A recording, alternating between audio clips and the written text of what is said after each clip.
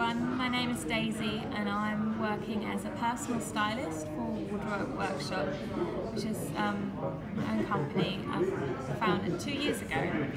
The reason I started up as a stylist was very much because I wanted to simplify my life, but also I wanted to help others to simplify theirs. I was moving a lot from one small tiny shoebox to another in shared accommodation in London. So it was important to have a condensed wardrobe that would work for my lifestyle, but that would also cater for my personality and for my taste. So moving around a lot meant that there couldn't be any surplus, there couldn't be anything that only was used the odd day. Everything had to have a purpose and everything had to have a double function.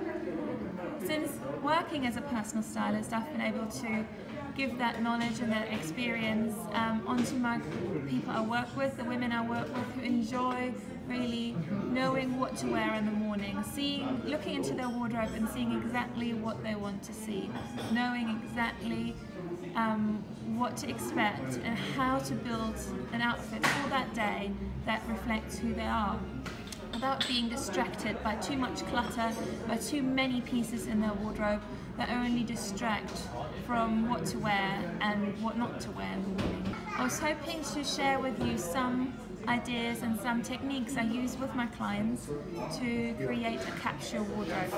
I hope to hear from you soon. Thank you.